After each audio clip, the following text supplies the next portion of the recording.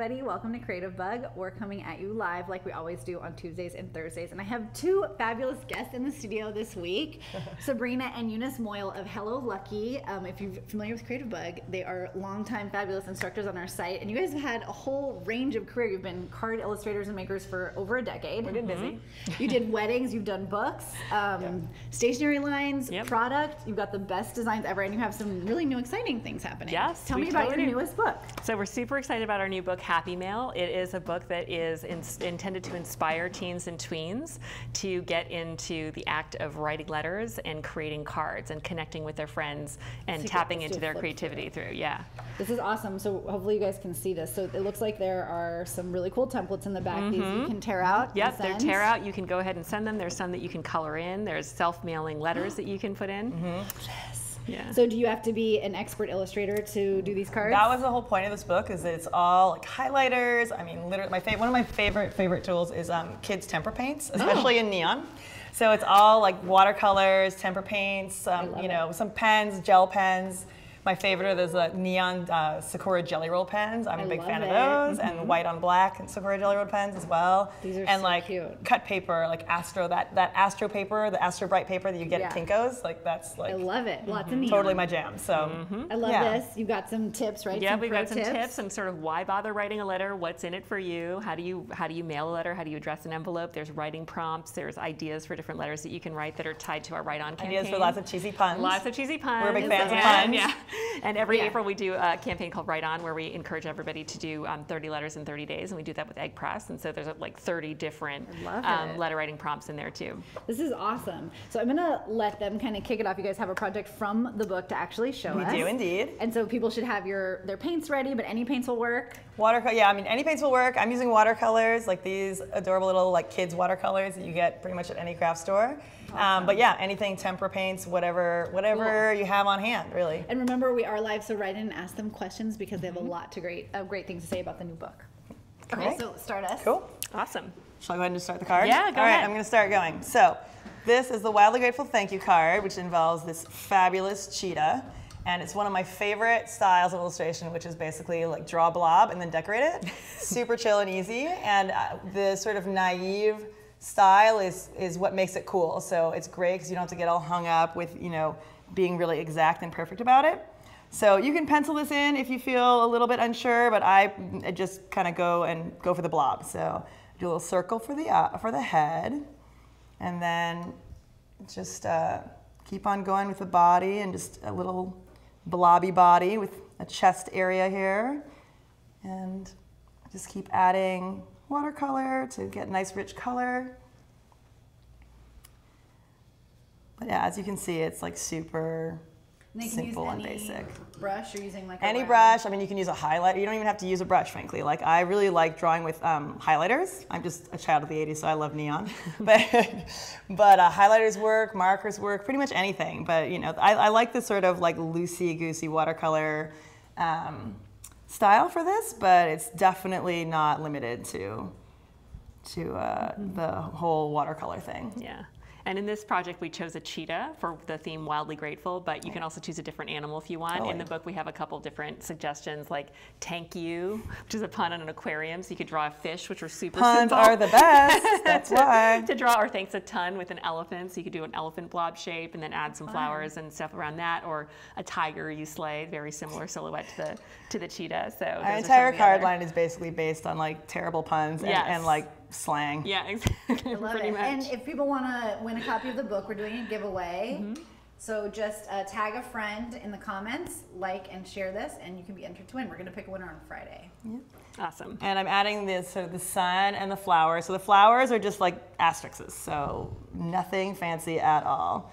And I'm just sort of placing them kind of around to give myself. I'm giving myself enough room for the lettering, but I'm just kind of casually slapping them on there. So the sun's just a dot, and just tracing some little circle around it. And we've intentionally made all the projects in this book super simple with art supplies that hopefully you have lying around the house. Totally. But a kid could do. So the upshot is that if you're an adult, these projects should be super simple for you. If you're a teen or a kid, they should also be totally accessible to you. But also too. limiting sort of the roadblocks to getting a letter out, right? Yeah, so it's like fun to do because you get to make your own card and make it really creative, but you don't spend like a week working on this project and then never finish it, maybe never get the letter written. Yes. So it's or sort potentially needing to like bedazzle or like that all kinds of like no need to learn how to bedazzle. Intricate like details. These are all very simple and they won't get you won't have extra postage in terms of mailing them and stuff like that. Totally. So here's my leopard base, and now I have one that's already dry because who wants to wait? But and then move on to the next one. Oh yes. Can I ask you a question? You can absolutely ask a question. So Brianne wants to know some insider information. What is your favorite type of paper for cards, and where do you get them? It's a good question. So we love using Mohawk paper. That's what all of our cards are printed on. It's like nice and toothy, but also smooth enough that you can do crafting on it. This project is done on just a folded card from Paper Source, so that's kind of nice because normally when we start one of these projects, we'll cut it out of paper and then score it and fold it down. It eliminates steps to just get some pre-folded cards, and they have those in matching envelopes in different colors at Paper Source. But what else? I mean, that being said, pretty much any cardstock will do. I mean, So you're not using watercolor paper here? Not using watercolor paper, nothing fancy. I mean, it'll probably get a little wibbly because that's what watercolor will do to a paper that's not watercolor. But in my mind, that's sort of what makes it charming is that it's not this perfect thing. Right. That said, you do want to use a cardstock. So this is probably like an 80-pound cardstock. If you use text weight paper, it will get really wibbly and it won't really look that I would say 80 to 110-pound cardstock is great. Any heavier, it starts getting difficult to fold, and any lighter, it gets a little bit flimsy. But it's whatever you can get sort of, I mean, even at a Walgreens or something, like a drugstore. Yeah. So once your leopard or cheetah is dry, then you're going to add some detail? Here it is. So the first thing I'm going to do is I'm going to just sort of lightly pencil in where I want the lettering to be, just to make sure I don't run out of room. And just lightly pencil it in. Yeah, and the style that she's using is a brush lettering technique. So I'm just going to flip to the front of the book now and show you. In the front of the book, we give you several different lettering techniques which show you the entire letter alphabet. And then there's a page where you can practice it. So this is the brush lettering technique that we use on a lot of our greeting cards. But there's also some other ones like an open alphabet and ribbon alphabet. So you can learn some new hand lettering techniques in the beginning of the book. Pinterest is a great resource. If you look up typography, for example, you can find all kinds of really fun things. And I learned how to do all of these types of typography, frankly, from just finding stuff I liked and copying it and trying different versions of it, and eventually you kind of mash it all up and it becomes sort of your thing. But I'm a big fan of looking around at other people's stuff and and I'd say that's the same for learning like skills about, from people. Yeah, I mean thinking about the design of the card and like what different types of animal silhouettes. I mean Pinterest is a great resource, particularly looking at illustrators' work instead of photographs. Like looking at illustrators. Or just getting ideas cool for like how designs. different ways you could draw an eye or different ways you could approach it instead of looking at a photograph and maybe getting stuck in like sort of a realism thing. No, it's fun. There's so many amazing creative people out there. It's really fun to get inspired on Pinterest for sure. Okay, so here I have the letters penciled in, so I know I have enough space. And so I'm using this particular brush pen. It's a Tombow brush pen. I also really like this Pigma brush pen. Is really fun as well. I might use that for some smaller details. So this is a really simple technique. You basically just start at the top and push down, so you use more pressure to get a fatter line, and then you pull up and just use the tip to get a thinner line. So I kind of try to like vary the weight. And again, I don't get too hung up on whether it's perfect or not. I just like, fat and then maybe thin. And I also like doing the letters like all different sizes to just kind of fill the space. And as you can see, I'm not really following my own lettering that well, but this is what an eraser is for later. But yeah, I like to be really like chill about it and not get too caught up in the details. But again, so here I'm pushing down to get a fatter line and then going in with just the tip to get a thinner line. And here I'm going to try to stay a little tighter to what I actually drew so I don't run out of room at the end. But yeah, so this Tombow pen is super fun. So there you go. And then after that, I'm going to add all kinds of little details. So there are all these like leaves and little dashed lines. I'm a big fan of the dashed line for filling in details. So to do this, I'm just drawing a line and then kind of just using different sort of amounts of pressure to get fatter and thinner leaves. You know, just kind of have fun with it, really. I love how freeform that is. Yeah, it's just like, it's really not fancy. It doesn't require a lot of skills. Maybe I'll use a little bit of a finer one. And these brush pens make it so easy to do this technique. You wouldn't be able to do this with like a ballpoint pen or even a marker. Like these pens, it's really worth having the right materials to be able to do this style. Absolutely. And just for people watching at home, those were the Tombow brush pen and also the Sakura Pigma brush pen, which is a little bit of a finer tip, so it gives you a little bit of a smaller detail, which is nice for these little dots and things. Yeah, we have Michaela from Sakura doing a lettering challenge on awesome. Creativebug. Great. She's super talented. Yeah, she's You awesome. need a reminder on your down thick, up thin. She's the one to do it. Yeah, totally. Yes, completely. So I love that you guys have your templates in the front of the book. That's awesome. Yeah, totally. Yeah. So the reason we wrote this book was really to inspire young people to get offline and to connect with their friends more deeply through writing letters and through creating cards.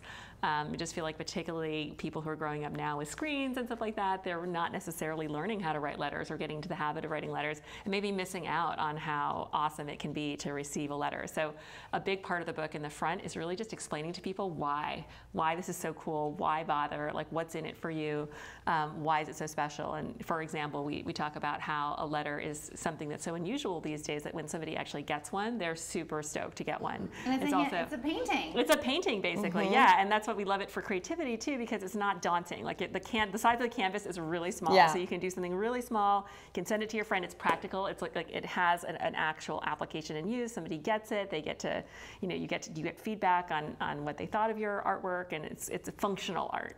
It's also private. Like you think about like in the world of social media, a lot of the stuff that we post in texts and things like that often can be one-to-many.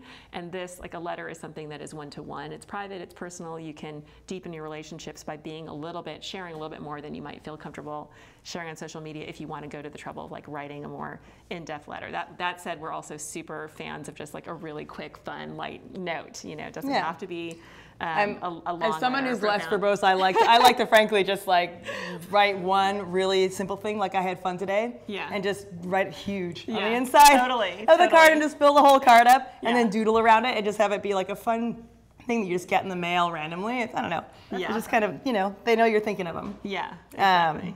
I'm also a really big fan of drawing these sort of little like funny sort of kind of Matisse-inspired blobs. I feel like that's a big trend these days, is these like funny blobs. So I did little leaves, I did little dots, I did some little leaves that are more like little round dots added to a stem, and some of these little kind of more blobby pseudo bush shapes. Cute. But yeah. Can you remind everybody when the book comes out? The book is already out. It's in stores now, so it's available at Joann's. It's also available at Barnes & Noble, local booksellers like Books Inc. here in San Francisco. Obviously, you can find it on Amazon, so if you Google Happy Mail Book or just go to Amazon and search for Happy Mail Book, it'll be the first thing that pops up. Awesome. So we'd love feedback and reviews for this. We're working on our follow-up book for this now, too. It's called Be the Change, and it's about using creativity and similar sort of crafted projects that are targeted at young people to get involved in community service and civic action. So I love that. So you have a cover here's there. the cover. Yeah. So we're really excited to hear back from our fans and readers about what they liked about Happy Mail, so we can kind of incorporate it into what we're doing for Be the Change, which comes out in March. I love that. Okay, so now you're adding detail to your. Now I'm adding details to the cheetah, and like maybe for the eyes, I might like pencil it in just to make sure I don't end up with like eyes on the side of the face or something weird. So it gives you a chance to recover if you don't get it right the first time. So here I'm just gonna like pencil in a little cheetah face. Try to make him not look too mean. Yeah, those eyebrows are important for that. Yeah, that little smile, once you put a smile in there, he's Cute. a little perkier, but yeah, and then I just pencil it in, and we'll go back in and erase any stray pencil lines with an eraser afterwards. But yeah, I love the simplicity of the marker, but you get the thick and the thin line with the brush. So cool. yeah, so there you go, and then and then just add some details and some spots and fill in like the end of the tail. But yeah, like, and here maybe the spots are a little bit harder to do with a brush pen. So the nice thing about the Tombow is it has this regular smaller pen at the other side, so you can do just like little cheetah dots. And yeah, it's like a fine point felt tip pen, so it's a little more stiff and less flexible for getting a tighter, smaller. Oh, of course, don't forget the little claws. I love that. And you guys both have families and your kids are Yes. writers. Yeah. I know they're young right now, Yes, but yes. it sounds like with moms as encouraging as you Yeah, are. totally. Well, they see us doing it. I mean, obviously, you know, letter writing is something that it's not like it happens every day. You know, even for us, we do this a fair amount, but it's not like I think it's realistic to expect people to write letters all the time. But when you do take the time to write a letter, it is so meaningful. So yeah, our kids do like to write letters and make cards. My mother-in-law loves it when she gets a drawing from my son or my daughter in the mail. So yeah, my 5-year-old participated in the Write On Challenge last year. So he wrote a letter every day to like teachers and his friends. And oftentimes, like I'll show you some of the examples. Like we had a Happy Mail party last week, and there were a bunch of younger kids there, much younger than this is intended for. But one of my son's friends made him this card inspired by the When It's Dark, Look for Stars card, which uses Sakura Jelly Roll pens on black paper. So, you know, sometimes the cards end up looking like this, like super simple, but they're inspired by the book, you know? We had another girl who made this card that said, I love Happy Mail. I love your book. It inspires me. Love, Safina. And she made this one as well, You're Magical. So we made these projects really loose and open-ended because we want people of all ages to just be able to get inspired by them and do their own thing, not necessarily having to literally kind of follow what's there. But as an example, I felt amazing getting these cards from this little girl. I was like, oh my gosh, we inspired you. That's so cool. So that's how people feel when they get a handwritten letter. It's like very personal. It really, it's like almost always makes their day. So we just want to like let people know that this is a really fun thing you can tap into, and it's really easy. I love it, and it seems like, I mean, Eunice definitely looks like she's having fun. Oh yeah, Totally. it's like it's very like sort of zen and like you just get into it and you know get on a roll, and it's really fun. Totally. I'm it's very meditative. Yeah, and I love just like sort of filling in all the little white spaces with little details. I mean, you know, whatever you feel like. Maybe a flower over here. And then you have this like what you call a faux envelope liner. Oh yes, so that's my other little trick to kind of add a little extra flair to the whole experience. So this is an envelope liner I did, and it's very easy. So you just, I mean, again, like you're just doing the same sort of shapes, but using watercolor to just sort of fake an envelope liner. It just adds like another level of detail to the whole package, shall we say. So it looks like you're using kind of similar motifs. Similar motifs. I like drawing moons right now. I'm in a moon phase. No pun intended. But yeah, so like moons and stars. I'm always doodling stars on everything, so this is just an extension of my standard doodling themes. But yeah, and so basically what I do is I end up just like filling in with paint all the way up to the edge to kind of give it a fake sort of liner feel. Okay. Yeah. Yeah. So yeah, so I go right up to the edge, and then and I fill in with little dashed lines and asterisk stars. And we do have some people who want to know how much the book is. Sure. I think the list price is $14.95, I believe, but it is available obviously for less on Amazon. But exciting, so it's affordable for the teen budget. Yeah, totally affordable we for try, teen budget. yeah. I really feel like it's a great gift for birthdays and for teenage girls for birthdays and Christmas, because there's not that much out there actually to like get for that age and like group. what a great thing to do with like pairs of friends or groups. Yeah, totally. Yeah, we did a like, pen pal contest over the summer, and we had some teens participated, and it was really fun to hear I about feel like the it's letters they definitely wrote. very on trend. Like at our party, one of the favorite cards, we have a poop emoji card that's you're the poop with a hilarious poop emoji, and that was a huge hit. Hard eyes for you. So we're also bridging over to social media, obviously. Like we want it to be relevant. Like, you know, cards are really awesome, but they're not to substitute. I'm a 16-year-old in like an adult Instagram body, and everything so. else. Yeah, exactly. Like there's another channel of communication. They're not a substitute. So yeah, totally. I love it. And remind everybody what the pens were that you were using.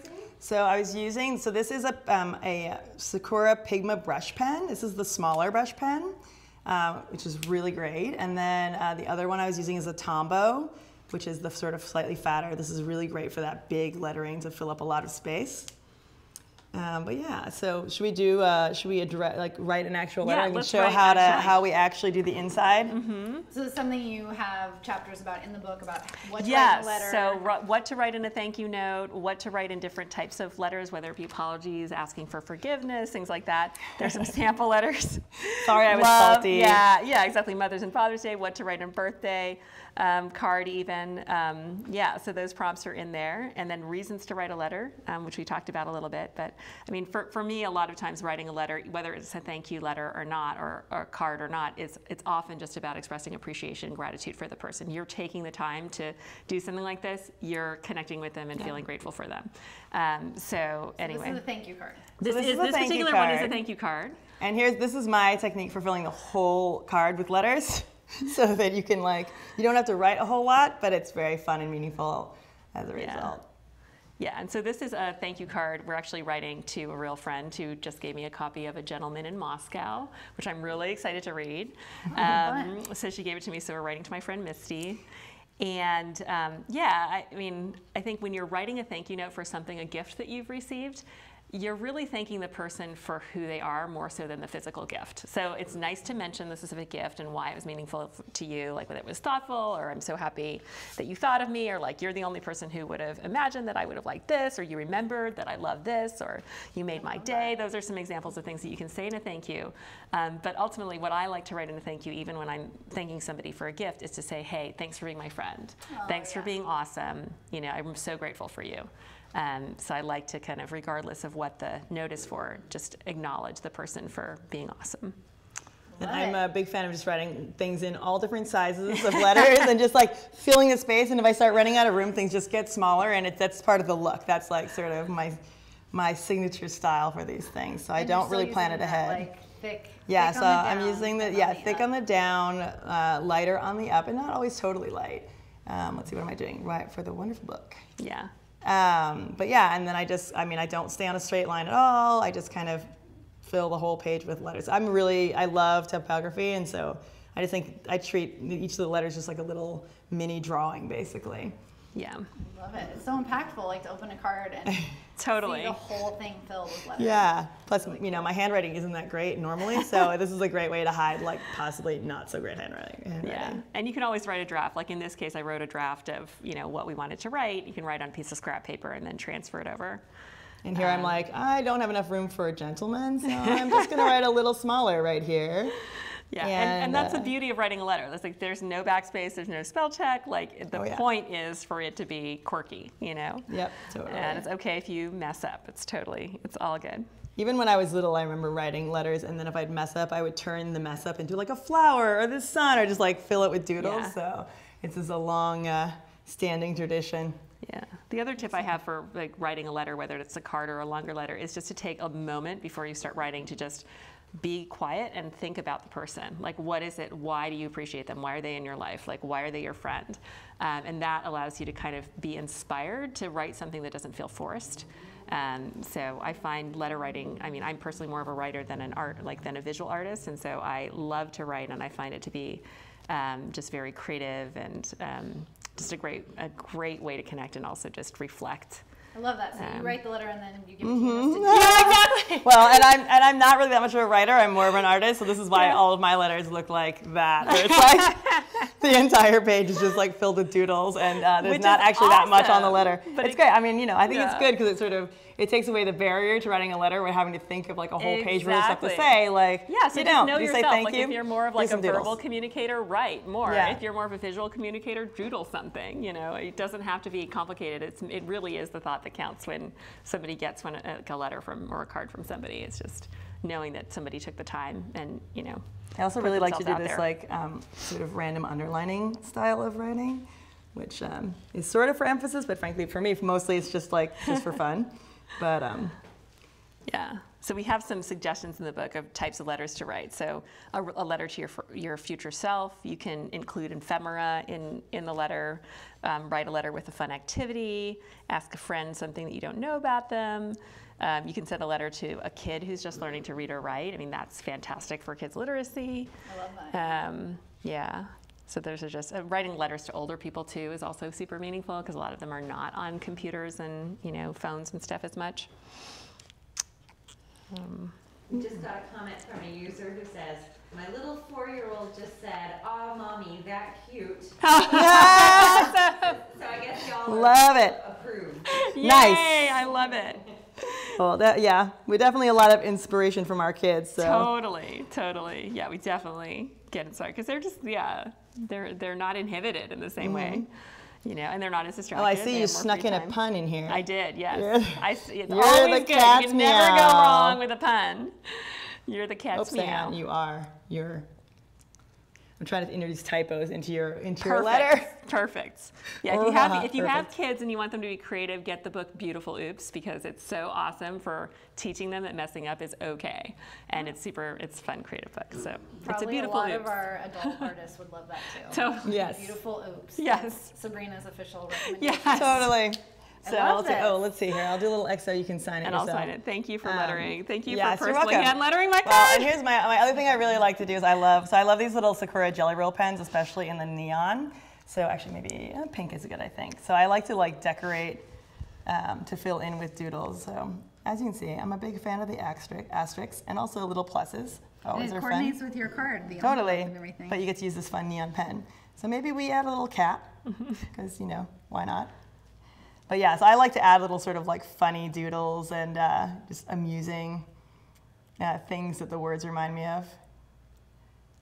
And again, dashed lines, always Good a nice texture. little detail for texture, totally. But yeah, so and hearts, rainbows. Yeah, we just did a really fun event in New York for Mixbook, which actually there's a calendar that goes with this There's book. a Happy Mail Explain. calendar. Yes, Happy Mail calendar is coming out, I think, next week or even later this week. It's a fully customizable calendar that you can order on mixbook.com where you can upload your own photos. Love it. And you can, Yeah, it's it's got really reasons cool. to write and prompts in it. It's in the style of the book. And you can also add, obviously, your own friends and family members' birthdays and special occasions that you want to remember to send But cards it's and write super letters. cute because you can upload pictures of your friends or people you want to write to for each month. So we'll and- have to have you guys post the link to that. Oh, yeah, we I'll will, post the for link. sure. It's a Happy Mail calendar on mixbook.com. Yeah, This is super fun. Awesome. Okay, so you guys are just joining us at the very end. I'm here with Sabrina and Eunice Moyle of Hello Lucky. Their newest book, which just came out last week, is called Happy Mail, and you can win a copy of this by commenting and sharing in our Facebook page here while we're doing this live, which is awesome. And Eunice has been showing us some great lettering tips, this project, the Wildly Grateful Thank You card, and you guys have a new book coming out in the future. In March. Mm-hmm. This is awesome, and this is called Be the Change. The future is in your hands. So these books are geared toward teens and tweens, but obviously They're for everyone. For everyone. anybody can be inspired. Look how cute this is. And you don't even have to, if you're a little bit shy at first, you can even just tear out and use these, and then you can warm up to the projects. But they all look really accessible. I love that you have some lettering guides here. Yeah, these are so cool. And of course, if you need more lettering tips, just beyond this book, we also have Michaela Sakura of America's Lettering Challenge. Of course, you guys have been using some awesome Sakura products here too. They are the best. They're really fun. Thank you guys so much for coming in this. Thank This you was so super much, fun. and thank you everyone who tuned in. Yeah. We love to hear your feedback, so thank you. Yeah, check it out on Amazon. Leave a comment. Let them know because they're fast and furiously working on the next project. Oh, yeah. Sounds like you guys It are never very, stops. very It never busy. stops. We have many projects in the hopper. Yeah. So All right. Thanks, guys. thanks. Bye.